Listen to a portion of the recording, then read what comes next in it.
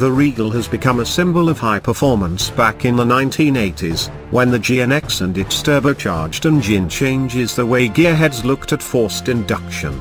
This tradition continued in different forms for the next generations, but most performance-oriented rig hauls came with a GS badge.